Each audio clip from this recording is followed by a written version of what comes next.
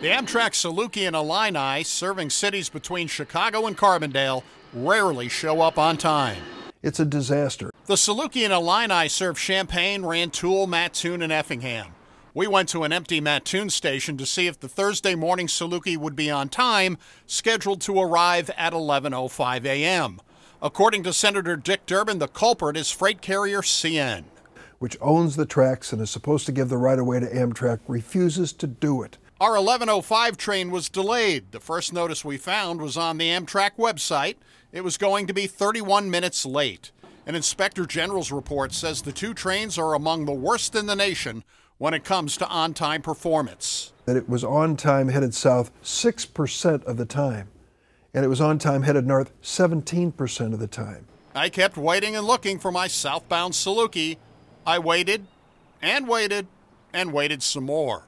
Then I checked Twitter, which indicated the train was running 40 minutes late due to signal issues and rail congestion north of Champaign. There are too many lives that are being hampered and people who are being delayed. Well, according to Amtrak, now coming in at 11:48, that is 43 minutes late. Finally, we noticed a green track signal. The train was supposed to be here at 11:05, and here it comes now at 11:50. Senator Durbin says Canadian National is thumbing its nose at Amtrak, and he is considering legislation that will levy fines on the freight railroad. In Mattoon. But what's happening to these passengers who count on this train is unacceptable. Doug Wolfe, WAND News.